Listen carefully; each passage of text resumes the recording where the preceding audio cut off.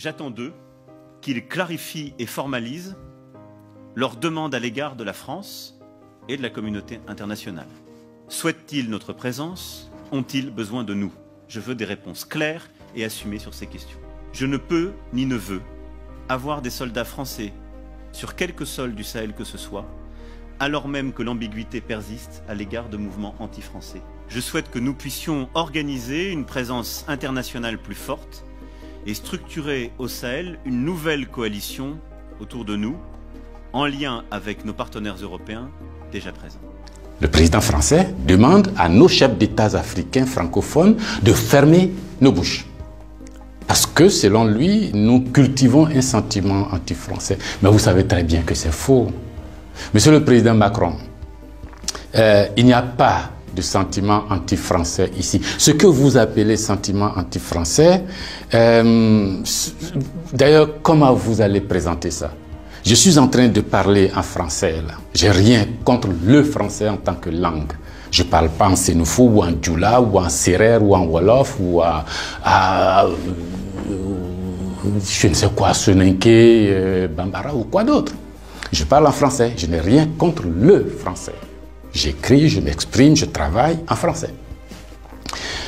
Je n'ai rien contre les Français. Nous n'avons ici en Afrique francophone rien contre les Français. Ils sont nombreux, ils ont des entreprises, ils créent des emplois pour nous, ils payent des impôts. Nous sommes nombreux à travailler avec eux, à travailler pour eux. Ils travaillent souvent pour nous. Nous sommes des amis, nous nous marions, nous vivons ensemble ici comme en France sans aucune animosité. Donc, ce n'est pas un sentiment contre les Français ou contre le Français. Ce que vous appelez sentiment anti-français en réalité, c'est un ras-le-bol, c'est une révolte, c'est un refus de la mainmise de l'État français sur nos autorités et par ricochet sur nos économies, sur nos peuples. C'est ce que nous refusons.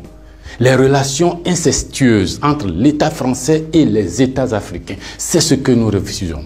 Les relations de connivence entre l'État français et les États africains, c'est ce que nous refusons. Parce que simplement ces relations étouffent la démocratie, ces relations étouffent le respect des droits de l'homme, ces relations étouffent la possibilité que nous devons avoir de demander des comptes à nos dirigeants. Ces relations étouffent l'expression plurielle chez nous.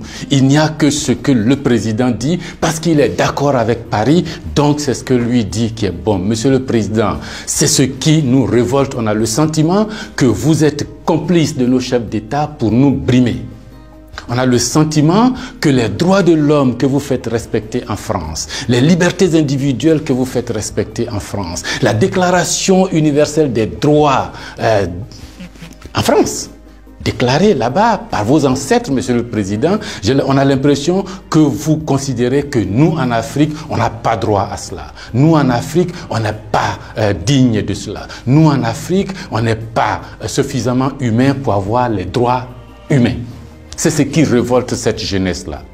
La conséquence, vous voyez chaque jour de nombreux jeunes essayant d'aller là où les droits sont respectés, là où les libertés sont respectées, là où on a le sentiment qu'ils sont des hommes. C'est ce qu'il faut changer, Monsieur le Président. C'est ce qu'il faut changer.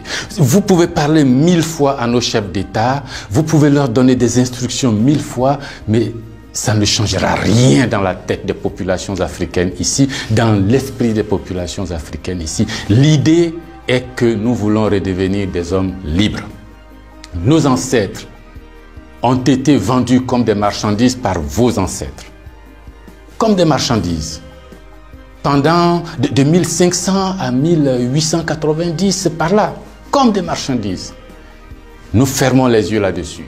Nos parents ont été gouvernés par la décision que vos parents ont prise à Berlin de venir s'accaparer nos territoires, nous-mêmes, nos fleuves, nos rivières, nos matières premières, de prendre possession de nous. Ça a duré près d'un siècle. Fermons les yeux là-dessus.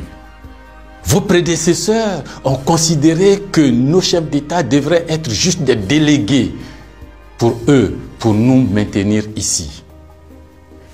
Comment on peut avoir le sentiment français quand on descend à l'aéroport d'Abidjan, le boulevard qu'on prend s'appelle Giscard d'Estaing.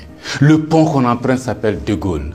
Et la route qu'on utilise pour aller à l'université s'appelle boulevard Mitterrand. Et puis partout, on a Trèche-la-Plaine, Port-Bouët, Binger. Non! Ce que la nouvelle génération veut, ce que nous voulons, c'est l'autodétermination. Que nos chefs d'État nous rendent compte ici, qu'ils ne soient pas obligés d'aller vous rendre compte pour se donner une certaine légitimité, comme Macron est d'accord avec moi, comme Chirac est d'accord avec moi, comme le chef d'État français est d'accord avec moi. Donc ici, vous allez faire ce que je dis parce que sinon vous allez avoir des problèmes. Monsieur le Président, tant que ça durera comme ça, les gens ici auront le sentiment que l'État français est complice de leur brimade, de leur pauvreté, de leur chômage. C'est ce que nous voulons changer. C'est ce que nous voulons changer.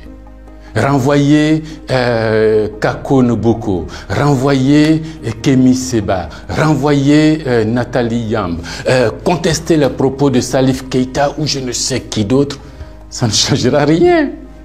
C'est dans la tête de chacun. Chacun de nous, les gens, ces idées-là ont imbibé notre esprit maintenant. Le désir de liberté, vous devez connaître ça. Vos ancêtres se sont battus pour avoir cette liberté. On fait plusieurs guerres pour jouir de cette liberté.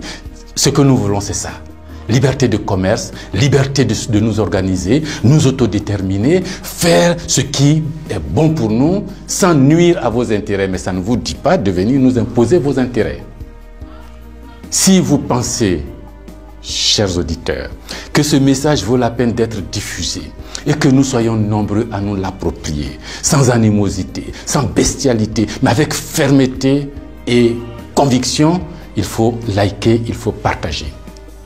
Parce que c'est l'Afrique de demain qui se joue là. Nous ne voulons plus être des marchandises, nous ne voulons plus être sous la tutelle de quelqu'un, nous voulons redevenir des hommes libres.